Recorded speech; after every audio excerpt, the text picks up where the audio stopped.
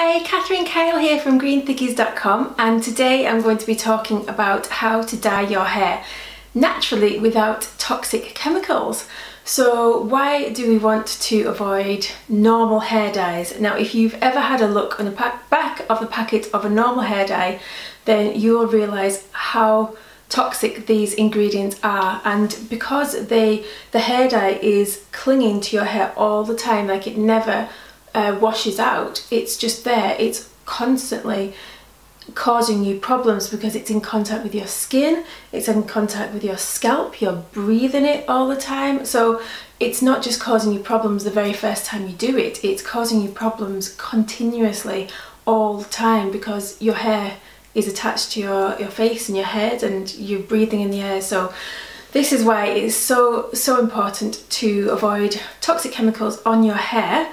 So what are the alternatives? Because if you're like me and you've got grey hair, then you might want to go natural. I mean, if I didn't have grey hair, I definitely wouldn't dye my hair at all.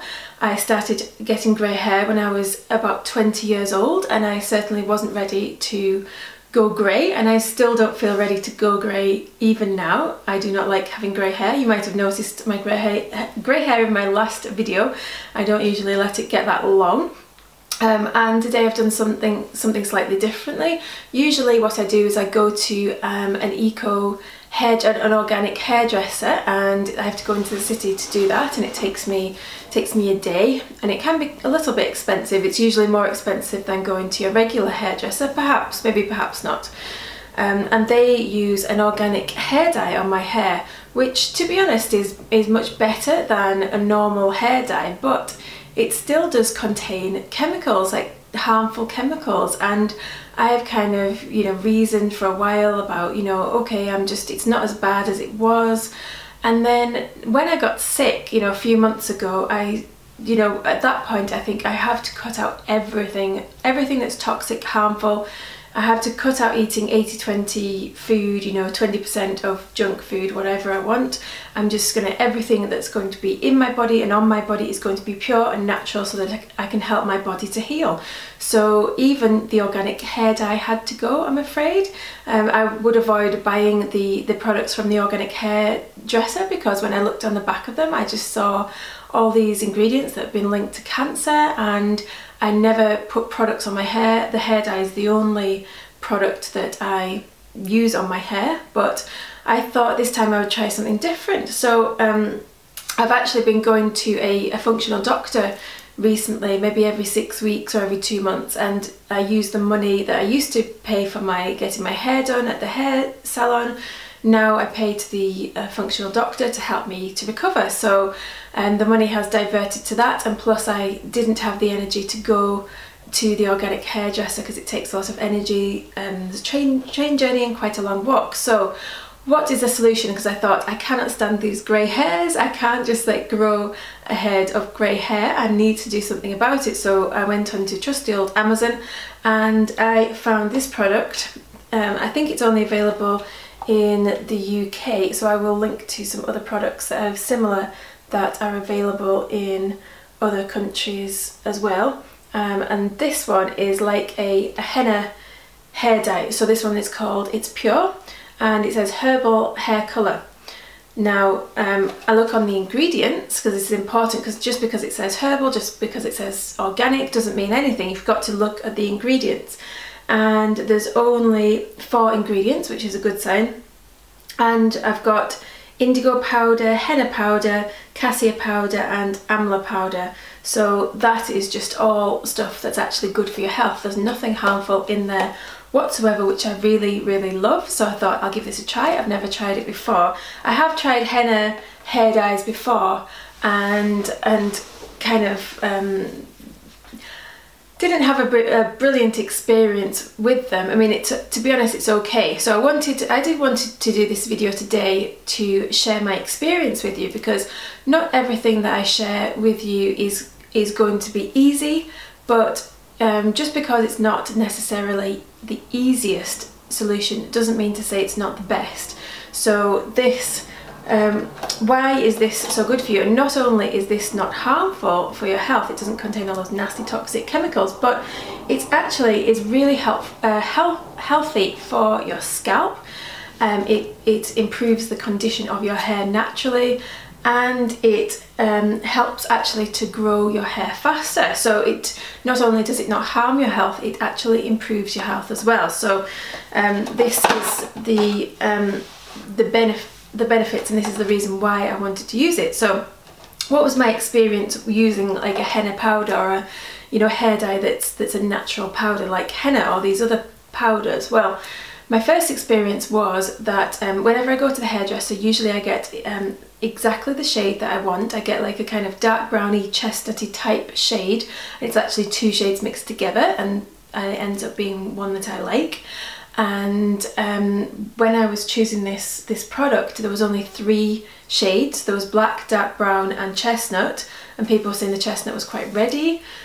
So I've been spending a lot of time getting a red out of my hair, so I decided to go for the dark brown, and didn't really know what to expect, and so this is the result. So I've done my hair yesterday. I dyed my hair, and this is the dark brown result, and it said it depends on what colour your hair is naturally, but also how long you leave it on for. So I actually left mine on for 3.5 hours, and the longer you leave it, the more intense the colour gets, and I would rather just leave it on just so I can be sure that I get my greys. So I don't know whether you can see if I get a bit closer, and yesterday I could see a few of my greys, and supposedly it keeps getting darker and darker in time, and your greys look a bit green to start with, and then they go darker and darker in a few days, so they might keep getting darker, but I'm pretty happy with the results. I can't really see my greys. I can see them a tiny little bit, but not very much,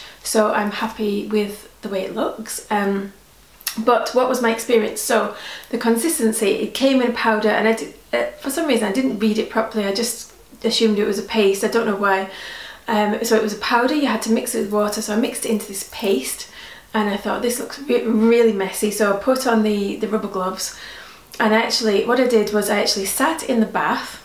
So I filled up the bath with warm water, and then I put on a t-shirt, and I wrapped a towel around my neck, sealed it with a little clip there, to protect my body, but also so that when I got out of the bath I didn't need to get dressed and put something else over my head. But I didn't have anything on my bottom half, so that I could just sit in the bath.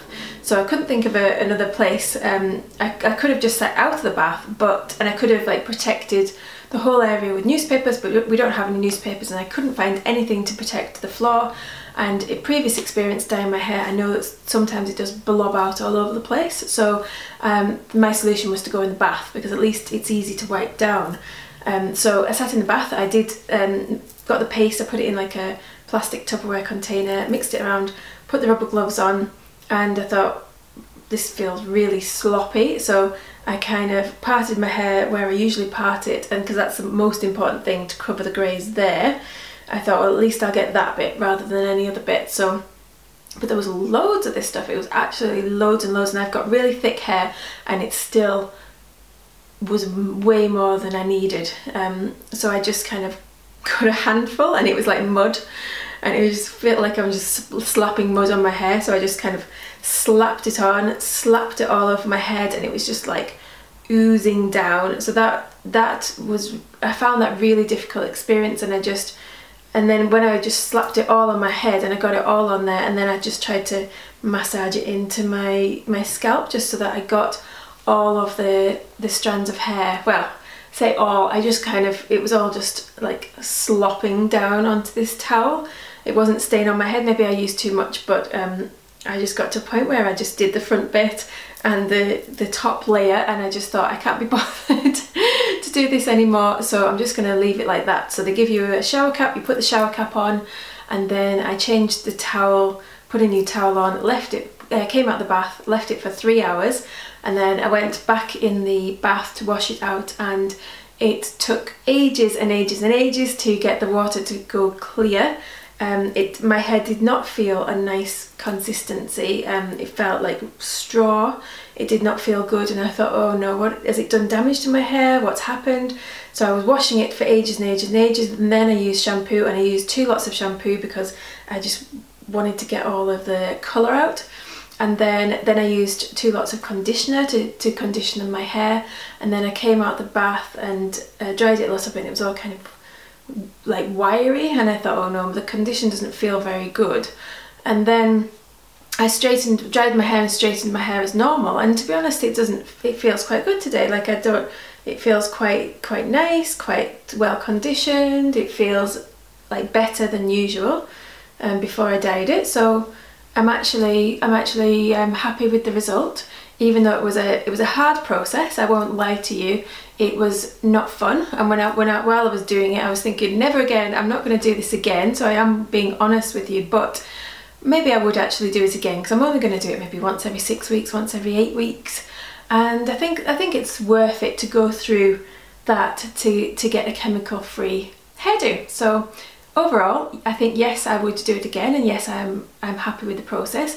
I would have preferred that somebody else actually did it for me, so that I could get, because my hair's so thick, to get, you know, all of the roots, because I'm sure there's still some greys down there underneath places that I didn't manage to get to.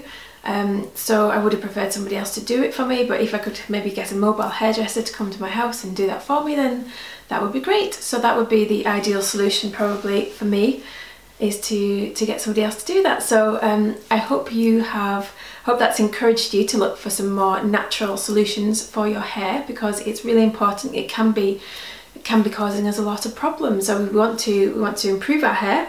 We don't want to, you know, end up thinning hair and all sorts of hair problems. So who knows, maybe the fact that I've been dyeing my hair since I've been 20 has contributed to even more grey hair. So I would love to see less grey hairs in my head, and I will keep you posted.